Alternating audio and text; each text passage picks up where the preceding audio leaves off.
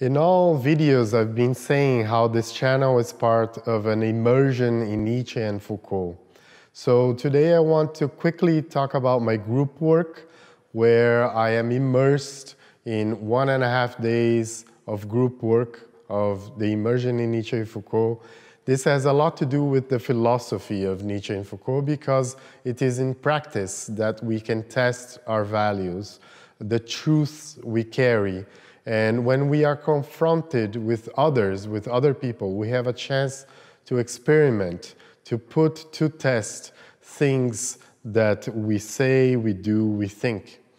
The immersion is my creation. It's also an experience of self-transformation where I am experimenting with the group as well. I'm also in process of self-transformation together with the group.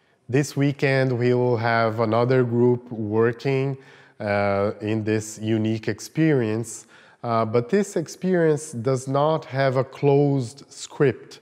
It always depends on the participants and what they bring as pressing issues to them.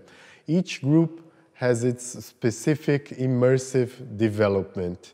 The participants bring their questions, their issues, and I relate what they say with what Nietzsche and Foucault have already said before them. Nietzsche and Foucault believed that thinking is necessary to life. Philosophy is the use of thought to support the transformation of the subject by the subject himself. Philosophy is becoming other than what we are, seeking a better life for ourselves and others that we care about. We come to see the legacies of thought that pass through us, which come from many generations before us. Can we recognize legacies of thought?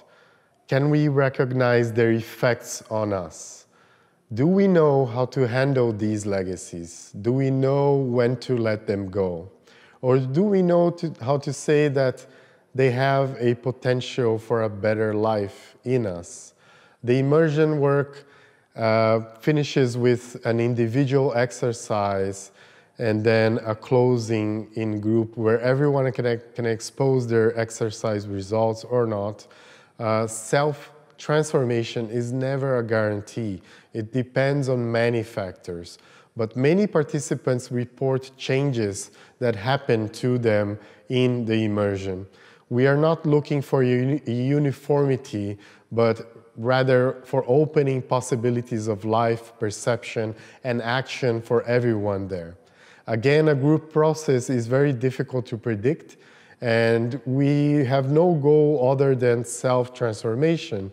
And this is specific to each person. I hope I have instigated your curiosity and willingness to try something different than what you are used to. So here I leave you with my invitation for a next possible immersion, a group immersion that can happen maybe at your invitation, and I'll be waiting for it.